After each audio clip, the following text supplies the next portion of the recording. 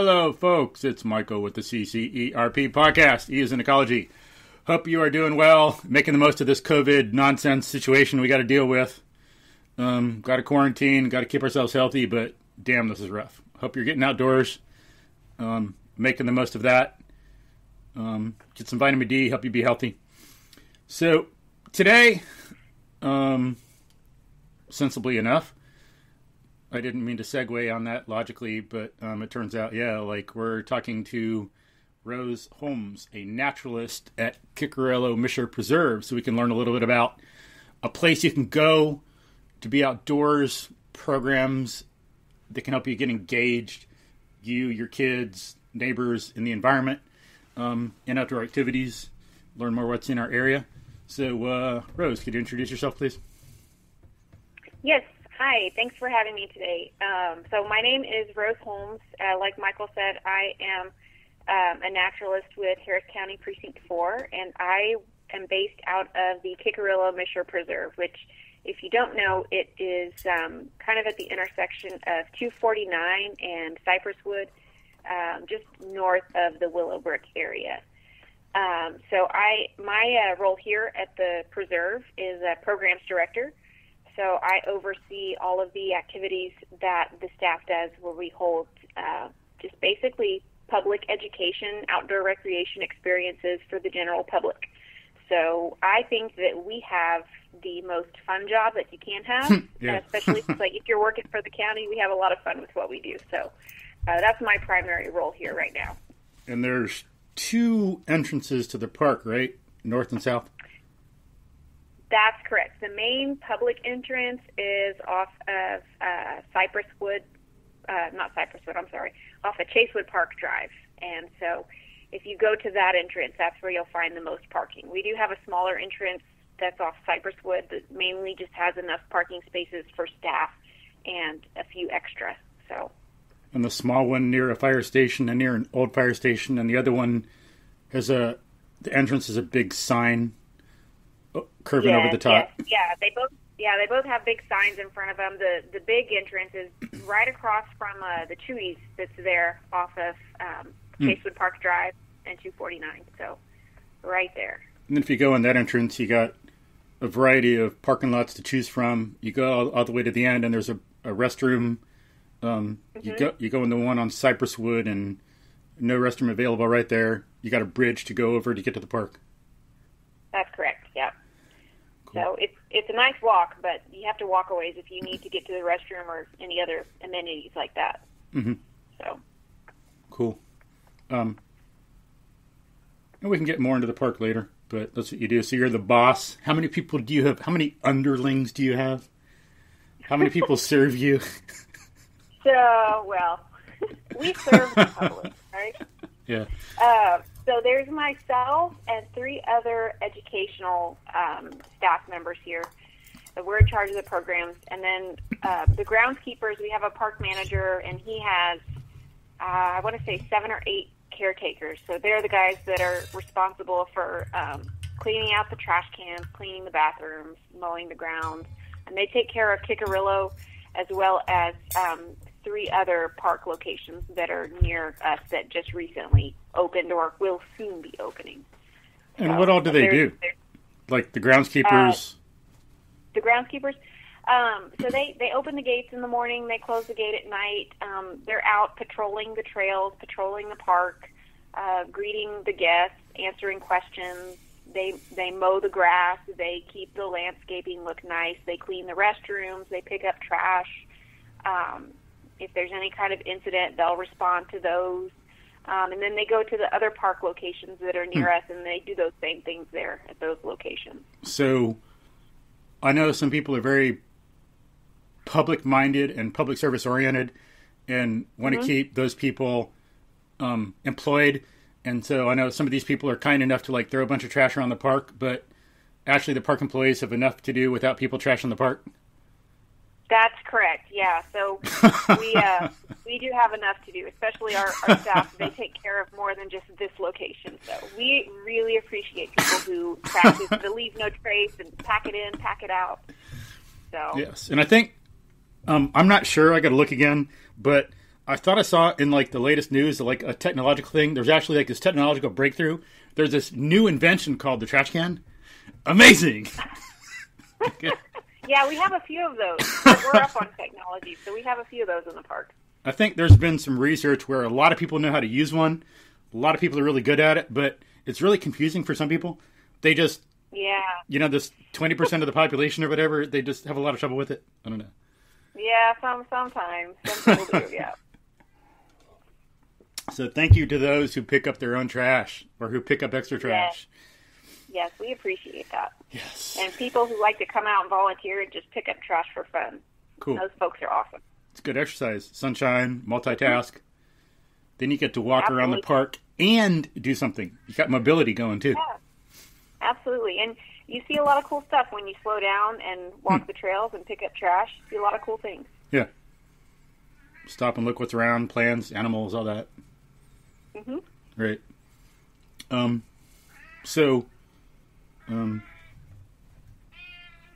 My cat's talking. I'll have to put my microphone in mute sometimes.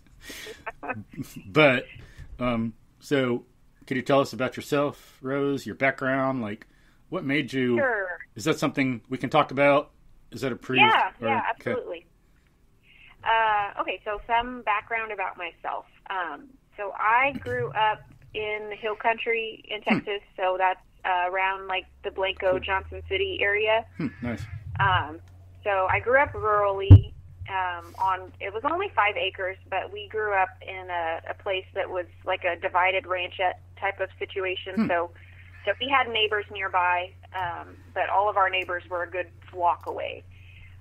So I attribute a lot of my interests and what I went to for a career choice to how I grew up and being able to explore nature and not having, you want to have some fun, you got to look around you. So there's not places you can easily go to your friends' houses. You don't have the movie theater right down the street, so you get outside, you explore nature. So I had that opportunity as a kid. And so I really think that's where my love of nature stemmed from.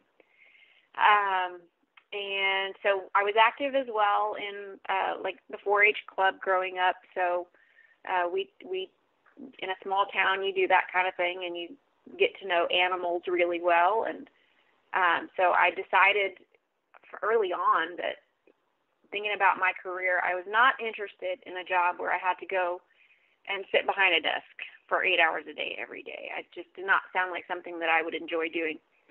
So I looked around to see what kind of careers were available to me. And I always thought it would be really great to be a ranch manager. So I kind of looked into some folks around me to see, like what kind of knowledge do you need? What kind of background do you need? So when I was choosing my career choice in mind, that's kind of what I was thinking. So I transferred into Texas A&M to study Rangeland Ecology and Management. And when I tell people what my degree is in, they're like, what does that mean, actually? Because it's a lot of words. But basically, it just means ecosystem science. And so my plan the whole time was to graduate from college, go back to the area where I kind of grew up in and live near my family and, be outside all the time, manage a ranch, dream job, right? Mm-hmm. So like life tends to happen, it throws you curves. And by the time that I was going to be graduating college, there was, I guess, kind of a recession in the economy. I also had thought like going into ag extension agency was a good job as well with benefits. But during that year, that was in 2007, they were going through budget cuts. And so a lot of positions were getting laid off and they were going through a hiring freeze. So I thought, well, okay, maybe I will just stay in college for a little longer and see if things improved. So I had an interest in the outdoors. I also have an interest in teaching others and interacting with others. So one of my advisors, told me about the program in our ag department, which students would go through. And during the course of that program, you actually earn a teaching certificate at the end. And most people do that in their undergrad. I had already finished my undergrad work, so I was looking at grad school. So in the ag department, they had an education, master's in education. And so I decided to stay in school, get my master's of education, and then also get a teaching certificate, which is applicable for like middle school through high school for teaching ag science classes. Mm-hmm. So that's what I did. I stayed in school, which was really great. It opened up a lot of opportunities for me. And after I graduated, meantime, I met my husband in college, and so I didn't end up getting to go back home. Now I live like in the Houston area because he already lived here. He had a good job here, so I stayed, and I looked for a job that kind of fit my interests and my roles, and the county at that time was hiring for an education programmer position, which basically is doing, you know, the job that I do now, where you get to have fun with folks, teach them about nature and the outdoors. So that's kind of my experience in a nutshell of, you know, kind of how I got influenced early on, where I ended up today. So, and now I get to have a job where I get to go outside and enjoy the sunshine, teach others about nature. Cool. So you got a bachelor's and a master's? Yes, yes. Cool. I was hoping you'd say something interesting, like you were one course away from finishing a master's and then ran off or something. Oh, man, no. But finishing works too. Figured, there were times where I wanted to just quit, for sure. But yeah. Put all that money and effort and time into it, it's worth sticking it out. Yeah. So. Any interesting stories from when you were young? Any, like, kind of terrifying or interesting outdoor stories? Animals, landscape, hiking? Well, I was never really afraid of much as a kid, and I don't remember this specifically, but my parents tell me it happened, so I believe that it's true. But I used to pick up worms, and I would like to bring worms and bugs into the house. And apparently, at least one time, I don't know how many times it actually happened, but I actually brought baby snakes into the house as well. Was it a cute little red and yellow and black worm? No. I didn't know worms could be this color, Mom. Look. A baby cottonmouth. Huh, wow. So, but I guess nobody ever got bit. So that's good. It turned out okay. But yeah, cool. No, I was always bringing things into the house. So. Cool. But yeah, hill country, beautiful place. Yeah, it is. But, so anything else about your background or any other stories you want to share?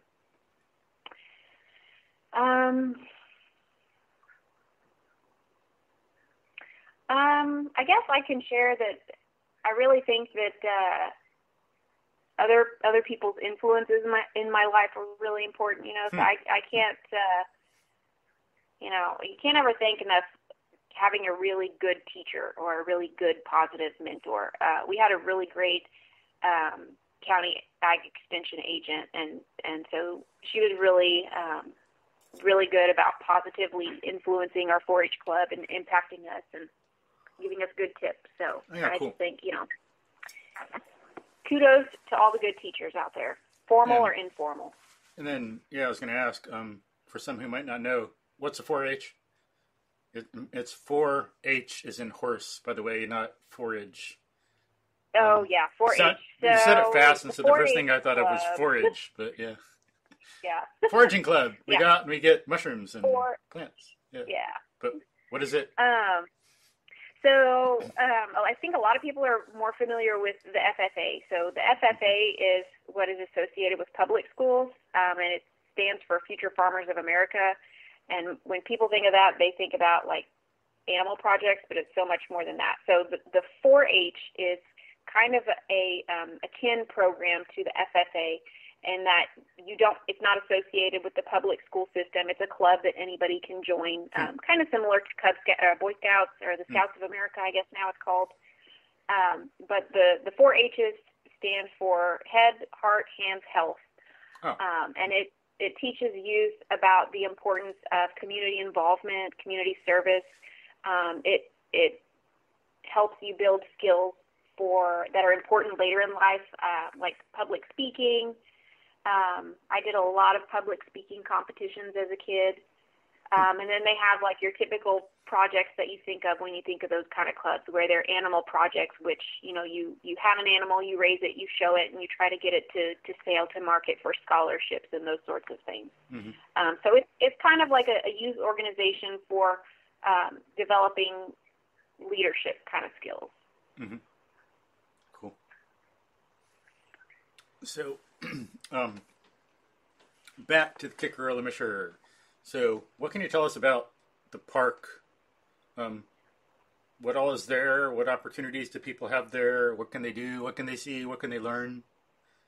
Sure. So our park is a really small park considering everything else that is available around us. And it's really heavily used. People have found it. It's a beautiful little place. It's kind of like a hidden gem, which is maybe not so hidden anymore. Yeah. But it's an 80-acre property, and 40 acres of it is a lake.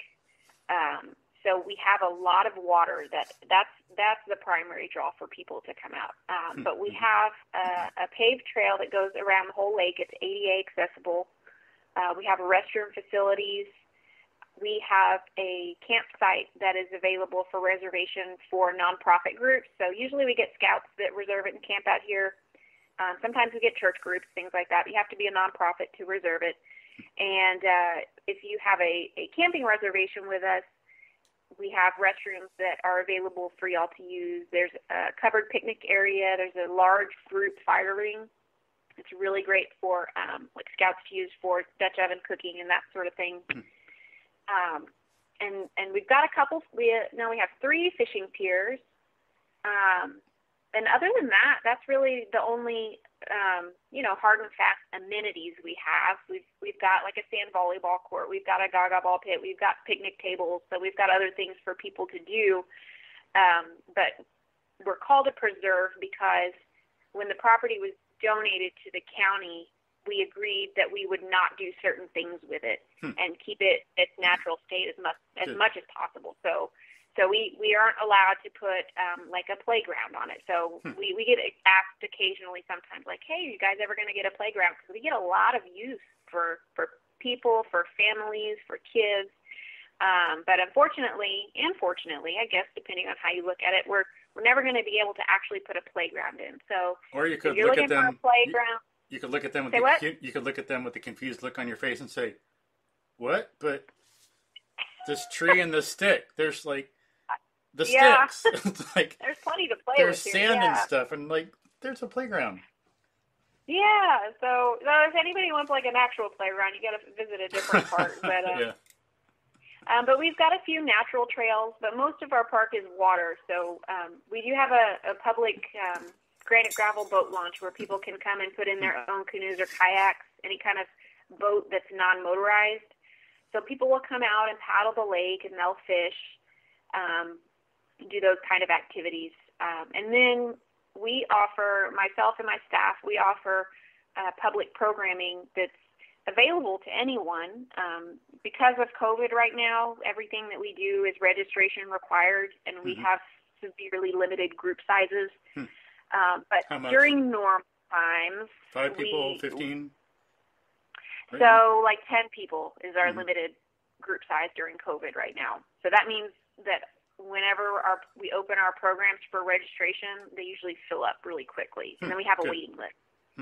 So, but people should still register on the wait list because we do, before we have a program, we reach out to everybody on the registration list and see who's coming, and then if people say they can't, we contact people on the wait list. So we actively manage that. But during normal times, if we don't have a reason to limit the group size for supplies or anything, then we just open it up, and on a good day, on a good program during non-COVID times, we can have maybe 40, 50 people for a program. Cool. So we do a lot of fun things. We like to educate about environmental topics, about wildlife topics, and then sometimes we just do recreation things because if you can capture somebody's interest by giving them a little bit of fun, recreationally, then they want to come back. They want to learn more, and it kind of it fosters that awareness to hopefully build that mindfulness of stewardship. So if they enjoy something, they want to preserve the land to make sure that they have the opportunity to continue to do that. So that can promote good stewardship. So that's my goal here, is show everybody a good time, teach them a little bit if we can, and then what we're doing right now is we are growing and influencing the future of our world. So as much information as we can pass along, the better. Yeah, cool. How long is the trail around the ponds? Mile and a half, mile, or what? It's 1.7 miles, but that's including the long way around the big parking lot. So if you take a shortcut, it cuts it off a little bit, but it's 1.7 miles. And sometime soon in the near future, hopefully within the next year, we're going to get a trail continuation that's going to go outside of our park over to the 100-acre woods on the north side of Cypress Creek, and then also on the south side of Cypress Creek. So that way we'll have a longer trail connection in. So right now it's only 1.7 miles. Hopefully it will be a bit longer than that in the near future. How far is it down from 100 acre from there? I don't know that exactly. It would probably be one way. It would probably be maybe between 2 and 3 miles, I think. Cool.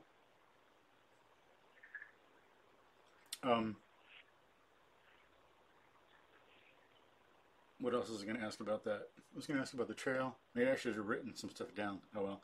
But was there a significant increase in the people coming out there once, like, COVID hit? Did you see, like, an uptick? People walking and stuff? I feel like we've always been really busy. We've probably had a little bit of an increase. But generally, this park has been busy all the time anyways. Cool. It's quite difficult to find a place to park if you come, especially on the weekend, on a nice day. But even when the weather's bad, you still have those random folks that are out running the trails in the middle of a thunderstorm because they don't know any better, I guess. But it's very rare that there's nobody in the park. But I would say we have had a little bit of an increase during COVID, but we've been so busy already. It hasn't impacted it as much as I think others have seen. Yeah, some of your educational programs are in person, but you do some stuff like online too. Yeah, so during the height of COVID, for I guess a couple months, we suspended all of our programming, and so then we started looking at, well, how can we still engage and reach the public virtually? So we did start using our Facebook page a lot more. And just so everyone knows, we have an official Facebook page, and then we have an imposter Facebook page, which Facebook created on its own, and it's not letting us claim. So if you're trying to find the official Facebook page, it's got to be Kickerillo-Mischer Preserve. So it's got to have the dash in it. That's the official one. Okay. But so we started utilizing our Facebook page a lot more, inviting folks to come out to the park, to interact with different questions we were posting, post their own photos, comment on our photos. And then our staff kind of dipped into the realm of like virtual programming. So we did some videos. So let's see, I did a video on poison ivy lookalikes. I did one on some common turtles you can see in our park. We did one on insects. What else? We did quite a few. We did a handful of videos. I did a Know Before You Go video about preparing for a kayak or canoe trip. And all of those videos live on our Harris County Precinct 4 YouTube channel. Oh, cool.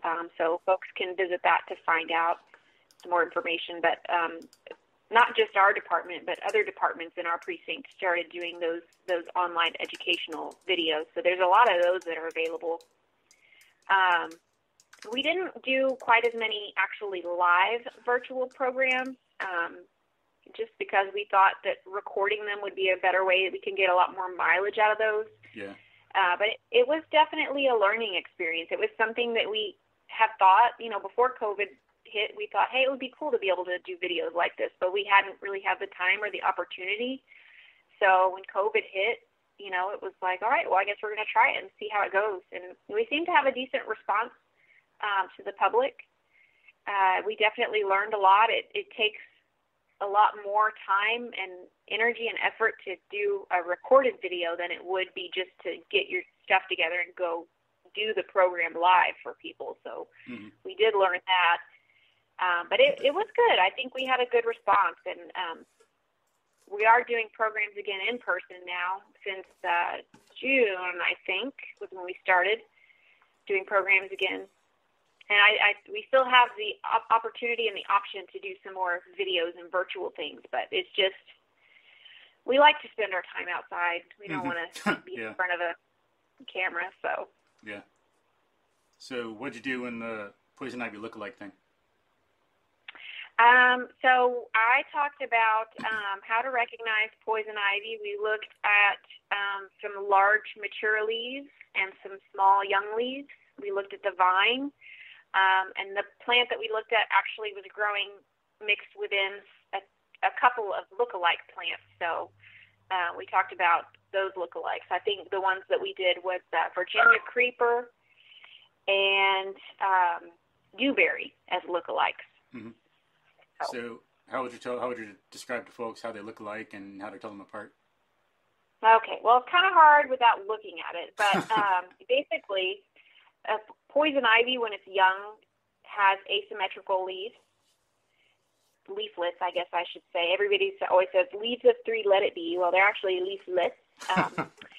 But when they're young, they're asymmetrical, and the two outside leaves look like they have thumbs. They look like little mittens. And the center leaf is more symmetrical. And that still holds true as the leaves get larger and mature. We have several poison ivy vines that are about as big around as a soda can. They're really thick, and they have all these hairs all over them, reddish hairs. So even if you touch that, you could still get the chemical on your skin that could cause a rash if you're allergic. And when those vines get that size and they're up a tree, they produce these branches that look like they could be coming off the tree themselves, and they have these really big leaves that are about the size of your hand. And when they get that size, they sort of lose their little thumb appearance, but the two outside leaves still are asymmetrical. So if you folded it in half down the center of the stem, they would not match, but the center leaf would. So if you check out that video on YouTube, you get to see some of those examples and the larger things. But basically, if you don't, I always just tell people, if you don't know what it is, just don't touch it. Yeah. So. Yeah. Dr. Mark Merriweather, Forty-Bruggen, says, folks, there is such a thing as a stupid question. The question is, hey, I ate this plant. What was it? Yeah, don't do it, please. Once, Yeah, right. And so make sure folks get it. Anything's edible once, because you might not be alive to have anything edible after that. That's correct. So please don't. I'll try to find the video and link to it. Put it in the show notes for folks. Cool. And I can send you links too. Okay, cool. That might make my life a little easier, because I still have this 1, 2, 3, 4 podcasts I got to go through and do the show notes for, and it's going to take hours. The pain. Talk about being indoors. The pain. But, so what about the turtles? You say you made a video about turtles. What kind of turtles you got there? We have a lot of different kind of turtles. The ones that we talked about in our video, we talked about a red ear slider, which is probably the most commonly seen turtle and the most well-known. And then we also had a box turtle. Box turtles are terrestrial turtles, and just a couple weeks ago, I had somebody stop me in the park, a park patron on a skateboard, who came up to me and had this turtle, and, ma'am, do you work here? And I think I found this turtle. Somebody told me that it might be somebody's pet and it might be lost. because when people think of turtles, they think all turtles live in the water. But we have box turtles that live here, and they're native to here. And so I explained to her, thank you for bringing this to me and showing this to me. You did good to ask and double check, because it happens. Sometimes people release their pets here, even though they shouldn't. But so I explained to her, it's a box turtle. It lives here. Please go put it back where it came from, because he's going somewhere to do something, and he needs to know where his home is. But so we talked about a box turtle. I have a young juvenile box turtle that is a ambassador animal that we keep here to show. And then we also had caught a common musk turtle. So those were the three that we talked about, but we do have common snapping turtles. We've got map turtles. We have musk turtles. We have mud turtles. Shortly after Harvey, we even found an alligator snapping turtle in our parking lot. I was lucky enough to get some photos of, and we reported it to the Turtle Survival Alliance, who I think was doing surveys at the time for Texas Parks and Wildlife, studying them and their locations and movement. We have some soft shell turtles. We've got, I would say, maybe at least 10 to 12 different species probably that live in the lake. Cool. Are the alligators protected? Alligator snapping turtles. The alligator snapping turtles. Yes, they are. I believe last I checked, they're still an endangered species, so they are protected. So you're not allowed to hunt them, remove them, anything like that without the proper permits. Yeah, so leave them alone, please. Yes, and take a photo and send it to Parks and Wildlife, because they are studying where they live. Cool. What about the insects? You say you made a video about insects. What did you cover in that? Yeah, so it was one of my staff members actually made a video about insects. She used some of the bugs that we grow in-house. So I think she used some mealworms for those, which when they grow out, they're actually darkling beetles. So she talked about what makes an insect an insect. So, 6 legs, 2 antennae, usually 2 eyes, sometimes more. And then I believe she talked about metamorphosis in it as well, as the different life stages. Mm-hmm. Cool. What other kind of animals do you have there? Animals and plants? In the park? Yeah. So a lot of people are really surprised when they see deer in the park. I guess most people don't realize they can still live and thrive in kind of an urbanized area. But that's what the greenways are here for, is to provide habitat and space. But so we do have some white-tailed deer in the park. We do have coyotes, and we just have recently seen them even out during the day. So usually they're crepuscular animals.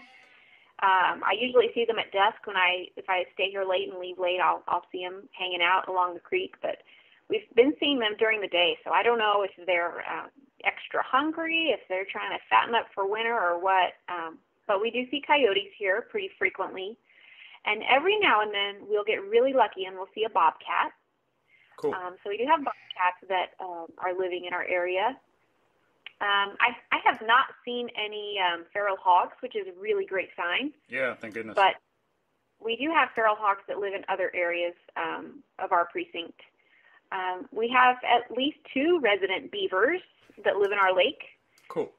So if you come out early in the morning or just before closing, they're nocturnal animals, and they'll start coming out right before closing. So if you come out at those times, sometimes you can see them swimming around on the water, and if you disturb them and startle them, you can hear them. They'll use that big tail and make like a slapping sound on the water. So sometimes you hear them before you can see them. We've got lots of different bird species. We have a lot of different types of water wading birds. And then we have a bunch of migrants that come through as well. What are some of the wading birds?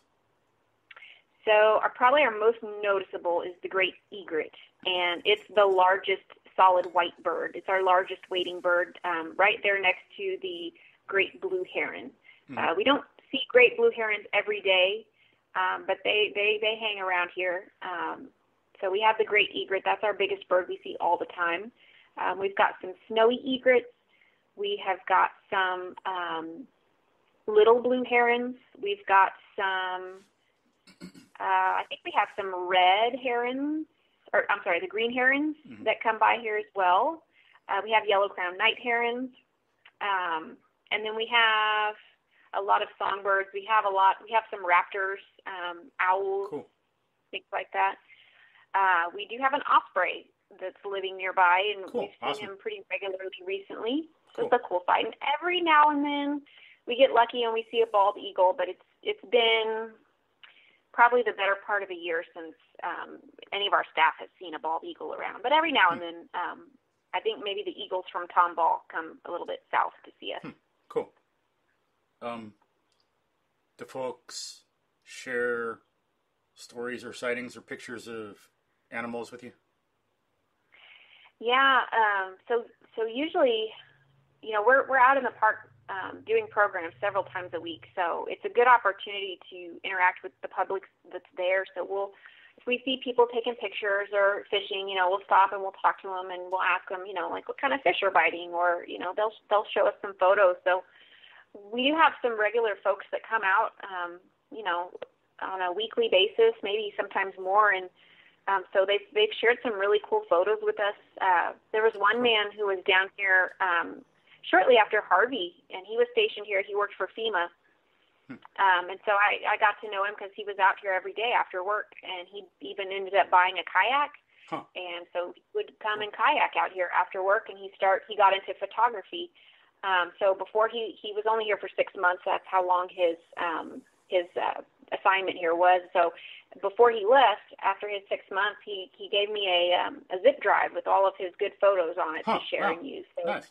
Cool. So it's not uncommon if we see people in the park. A lot of people we see are out here, just kind of getting into photography. It's a hobby, and they're really excited about the wildlife that they see and about sharing their photos. So it's really good. Do people share it a lot on Facebook and Instagram under like Kickerillo-Mischer? Yeah, they do.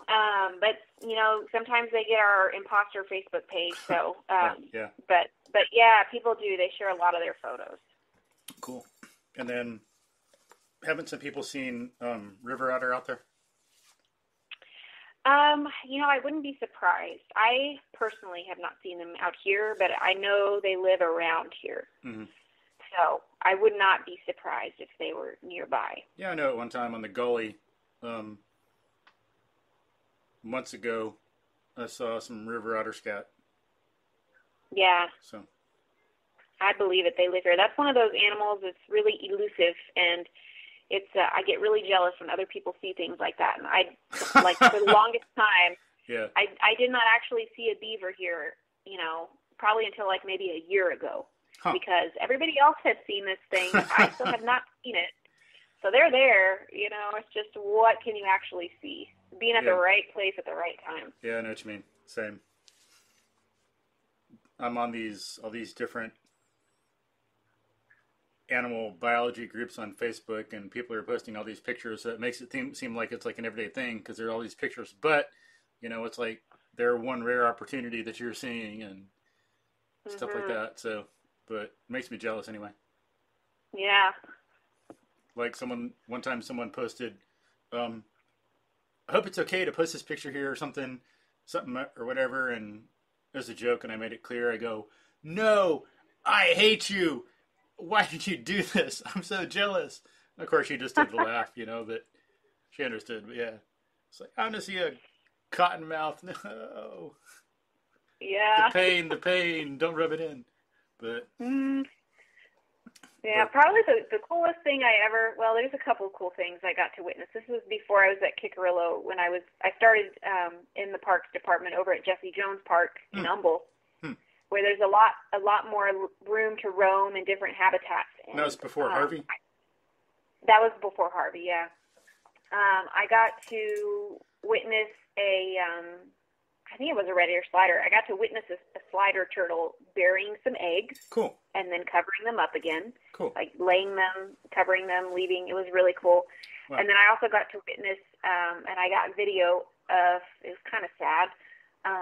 It was a diamondback water snake eating a frog, and this poor frog was screaming the whole way down. Huh. Interesting. But, wow. like how often do you get to see things like that? It's nature. Yeah. Cool. And it's like people are all sheltered from life, which is bad in some ways because we depend upon the same thing. We might think, oh, that's so cruel. But, I mean, what do you think you do to get your vegetables and your meat? It's not just meat. It's like it takes a whole lot of habitat destruction, fundamentally destroying a lot of animals and plants to grow wheat and soybeans or whatever vegetables we eat. It's not all copacetic. Yeah. Thankfully, there are some farmers who do it really well. Some people are more scientific and ecological. Think more about ecology the way they should instead of thinking it's all chemistry. But yeah. That's a different story. Anyway, one time along Cypress Creek, I saw something I couldn't get a video of, but kind of like you say, it was super awesome. I'm not sure what kind of snake it was, but it had this fish in its mouth. It was incredible because, like, the snake was holding on to the side of the fish, and the fish must have been, like, the side of the fish must have been, like, 10 or 20 times as big as the surface area of the fish's mouth, and it was swimming around with it. It was incredible. And I thought I could get a little close to take a video, but I didn't know the snake's vision was that good, so it was going towards the bank, but it saw me and then swam away. I was like, no! I should have just started taking a video right there and just got what I could. That hurt my heart, man. That hurt my heart. Yeah, the one that got away. The many that got away. That's not the only one.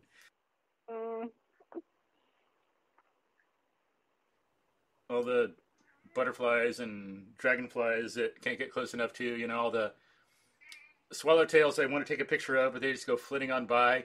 Or I'm walking down the trail, and all of a sudden, like even today, I'm walking down, and I'm looking up, and all of a sudden this Gulf fritillary flies like within inches of me, whoosh, right by. It's like I'm looking up at a tree, and it's about 4 feet up, and it flies right by, and all I do is see it in my peripheral vision for like a split second, like then it's gone, Yeah. For being so small, those things are quick. Yeah. And of course, all that jaggedy motion, it's not like nice and smooth like a jet plane or something. It's like whoosh, veering all over the place. But not remember what else. Some snakes have been like that too. Wanted to take some pictures of some snakes sometimes, but they just move too quick sometimes. Yeah, if they see you, if they know what's good for them, they'll be gone. Yeah. They're a lot more scared of us than we are of them. People might not believe that, as terrified as some people are of snakes, but they are more scared. So, what about the naturalists that work there? What are their names, and can you tell us about them and what they do? Sure. So there's 3 other naturalists here.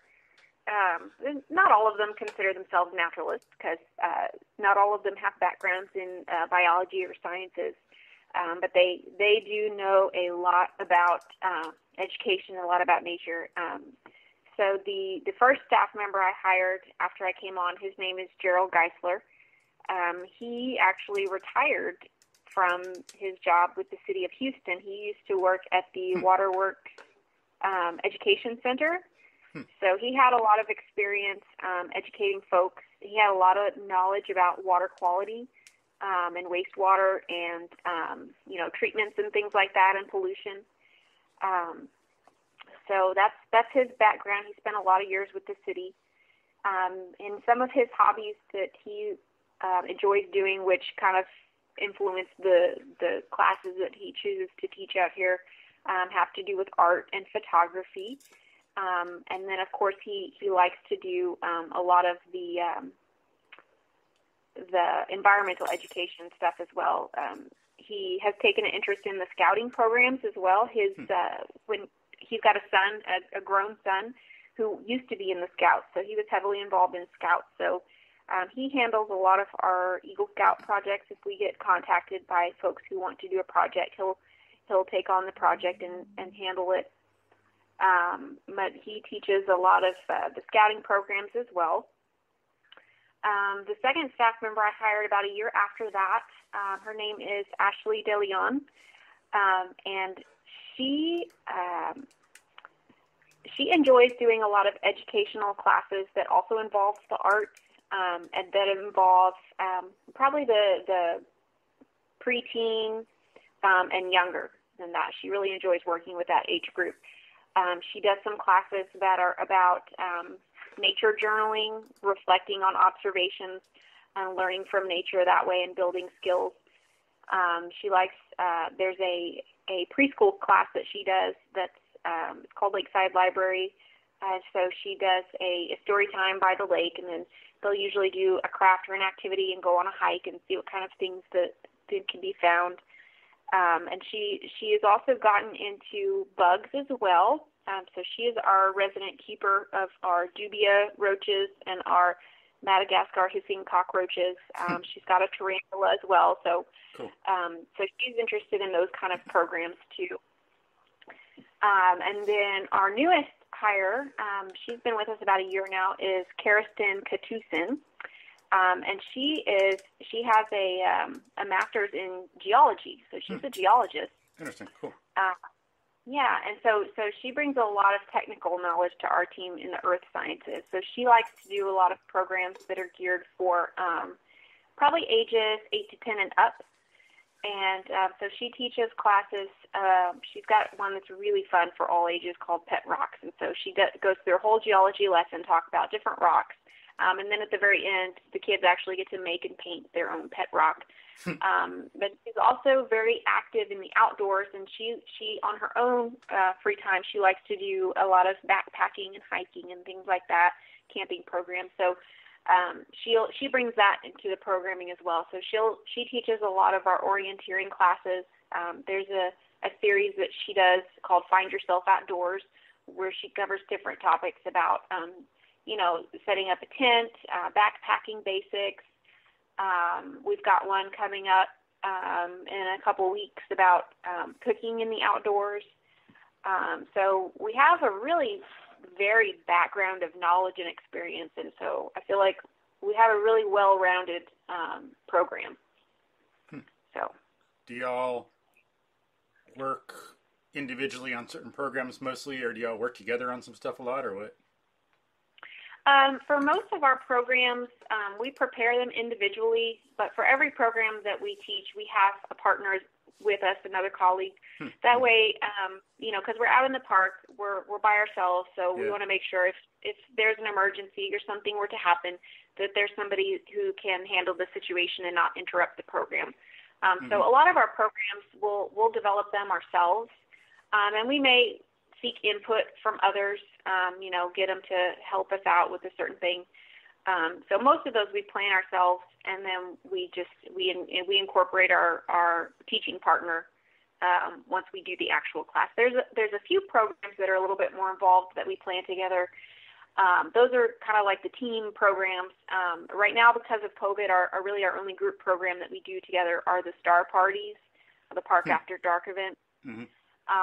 So usually for those, we work together, and somebody will take on, the activity, the craft activity for that, and somebody else will take on, the telescope portion, setting it up, doing that instruction. Somebody else will take on,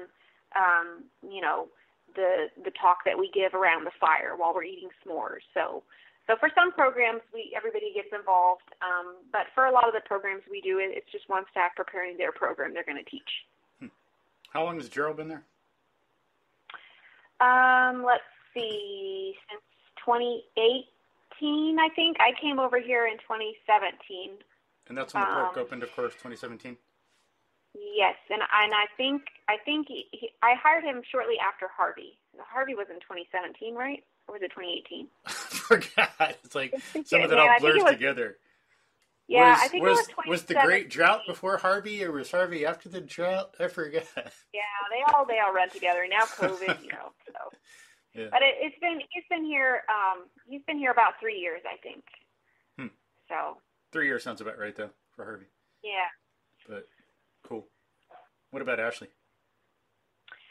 She's been here 2 years. I think they all have starting dates like towards the end of the year, like September, October, November, maybe.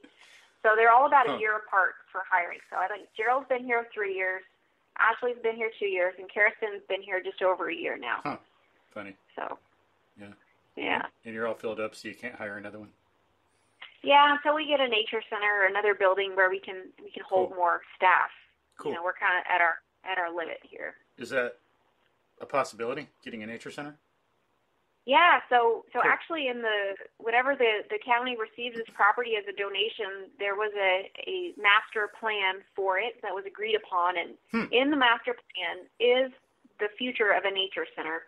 And that was all drawn up before Harvey. So like a lot of things, like Harvey changed what could be possible for a lot of places. So yeah.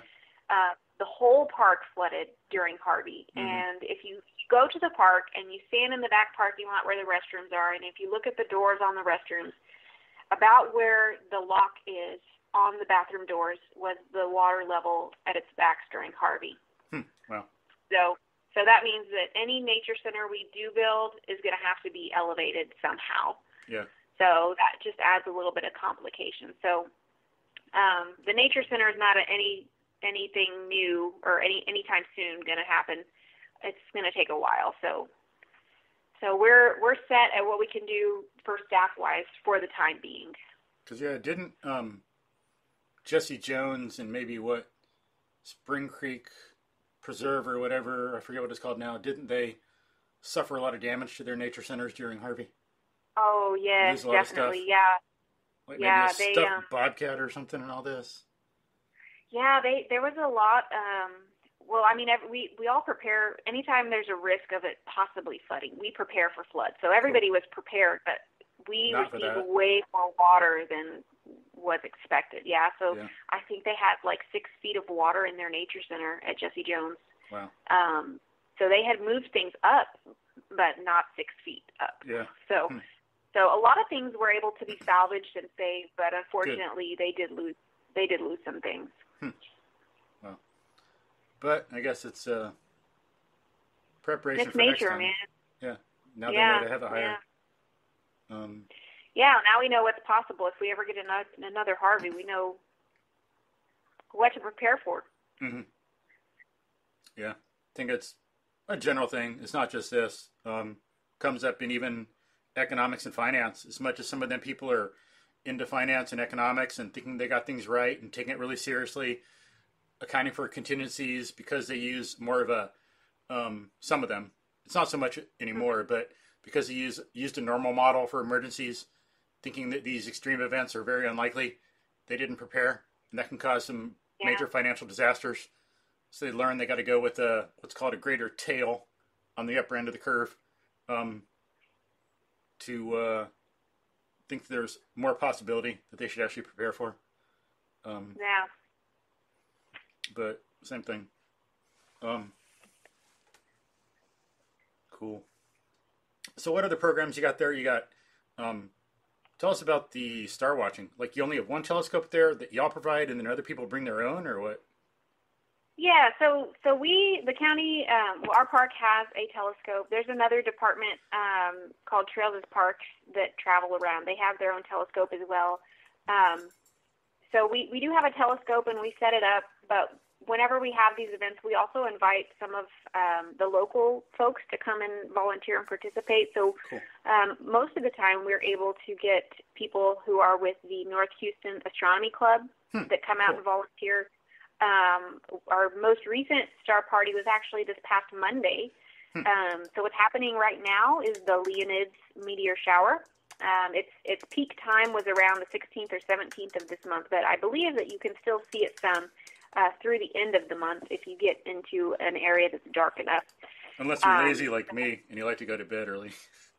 Yeah. It's like, forget it. Peak viewing hours is after midnight. So we don't stay out that late. We have a program that celebrates it. We didn't actually see any meteor showers, but we were prepared for not seeing anything. But we still, we had a program to celebrate it, and we invited someone out from the North Houston Astronomy Club. So we have a craft that teaches about, and every single Park After Dark or Star Party we do is different because it's focused on whatever astronomically is happening or whatever the season is happening.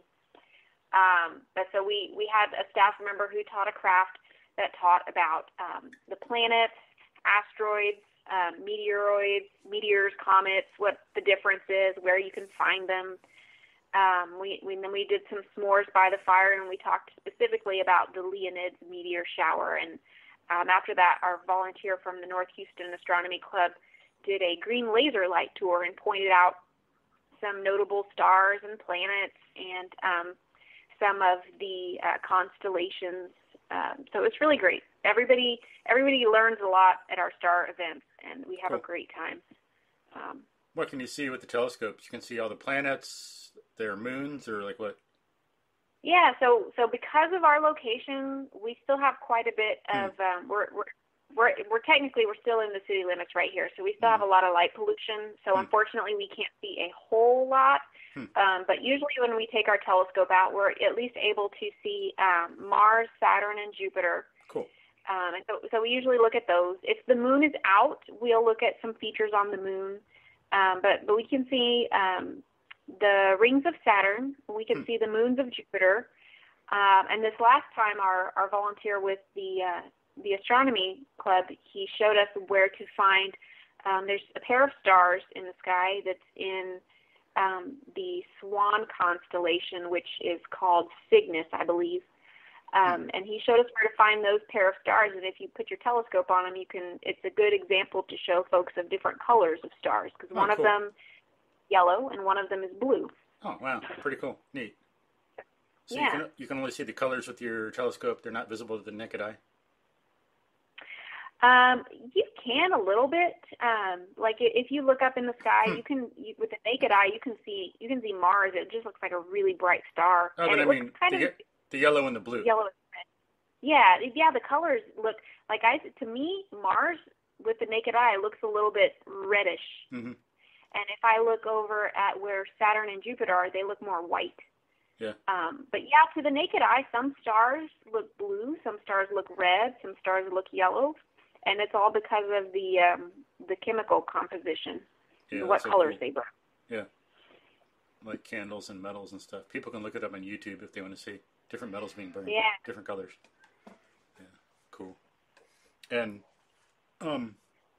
people do birding programs out there. Some people come and do like a monthly birding walk or something.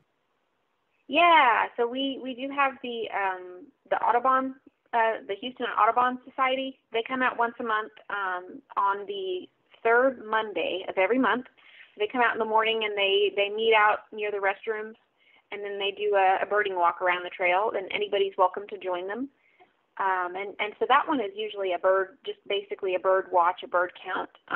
But most of the folks that come expect novices to come. So anybody who is interested in bird watching and doesn't know much about it, it's a great way to come out and get some tips from some experienced birders.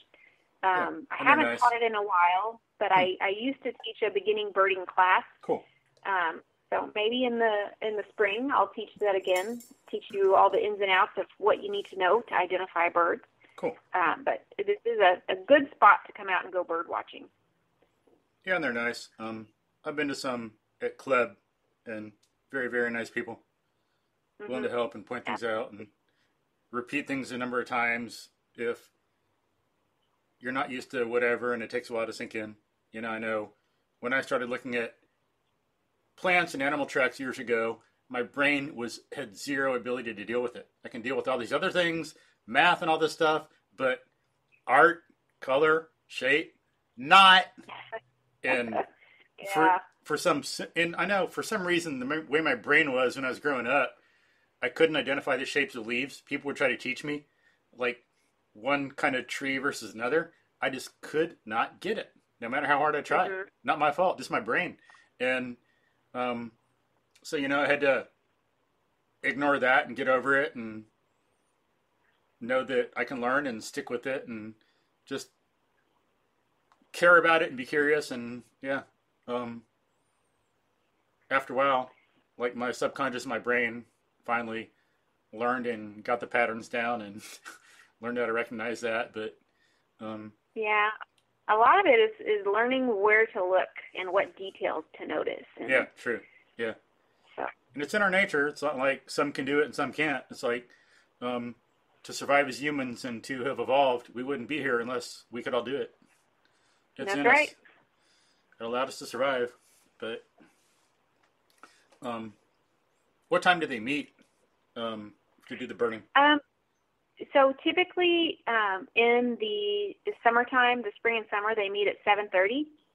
Mm-hmm. I believe it's 7:30. And then in the wintertime, once it starts to get darker, light a little later and a little colder, they usually meet at 8. So, but that information is all on our website. Mm-hmm. So if you go to hcp4.net/KMP, there's a link to all of the programs that we're offering that month, and Cool. we have that information for the Audubon Society on there as well. No, and that's where people can go to register as well. Cool. I'll put some links to that in the show notes, make it easier for people when I get around to it. Awesome. I can't promise it'll be up when I publish the podcast right away, but eventually the links will be there for folks. Cool. But, well, cool. It's getting on about time. You need to hit the road and go home. Yeah. Do you got any last word for folks about the park or animals or enjoying nature or anything? My last words would be to share something that I think everybody should know that maybe a lot of people are just not aware of, and that is the importance of observing nature from a distance and leaving no trace and keeping wildlife wild. So we've got some situations in a lot of our parks where people like to feed wildlife, they like to collect things and take them home, and really to keep our parks and our environment sustainable, you want to leave everything as you find it, unless it's trash, of course. Leave everything as you find it. If you take something in, bring it out, and just please don't feed the wildlife because it's not good for them. It's not good for you. It changes their behavior, and it could pose a risk to people. So those are the things that I would close with. And then also enjoy nature. There's a lot of people that are kind of scared to get outside. And Mm-hmm. if you can go experience nature safely on the trails, enjoy it. Get out, learn about it. The more you learn about something, the less you are afraid of it. And then remember that the individual person might be afraid, but it is in the nature of every one of us to be adventurers, to survive and thrive. Otherwise, we'd never be where we are. We would have been wiped out millennia ago. That's right. So just remember, that's what's inside you. It's not anything different. Just overcome the fear and be what you are. Homo sapiens, human being. Yeah. And get outside your comfort zone a little. Yeah. That's how we make life better. I know that's happened to me some in life. I'm not going to go there, but yeah, things I've done. Pushing the envelope has made me a better person, giving me more confidence, seen more about what life's really about. And then really quickly on the feeding thing, because yeah, if people, it's nice as humans, we want to help, we want to cooperate and engage and help others. It's like human nature, part of it. But in doing that, then even though you might not be thinking about it, the consequence is that you're training animals to expect food from some humans, and if they don't get it, then it's like, they're like, what the hell? You're supposed to give me food. Where's the food? Come on. Give me food. You know, like if you went to a restaurant, and you order something and you pay them, you're going to be upset if the restaurant doesn't give you food. The animals are just doing the same thing. Absolutely, yeah. We have squirrels here that they get fed a lot, and they also actually get food out of the trash can. So we may have to get covers for our lids, but yeah, they expect to be fed by people, and they'll chase people, and they'll even jump on them and climb on them, and then that poses a risk for people getting bit, which unfortunately squirrels can carry some diseases that can be transmitted to humans. So then you've got a whole other problem there. So yeah, people think that they are doing good, and it's a lot of times it's well intended, but they just don't understand the adverse effects that could happen. Yeah, And then if the squirrel does crawl on someone, besides being bit, a lot of people are going to be scared. They're going to back off. They could run into someone else, fall over. Some people who aren't as healthy, that could cause a major health problem, a major injury, I should say. Ambulance might have to be called out. So think about that. Let the squirrel be a squirrel. Observe it from a distance, as you say. Cool. Good. All right. Awesome. So more to talk about, but so much that we talked about already. That's awesome. Thank you, Rose. Well, thank you for having me. I really enjoyed it. Yeah, likewise. So appreciate your time. Hope you have a good day and a good weekend, and talk to y'all soon. All right. Sounds great. Thanks.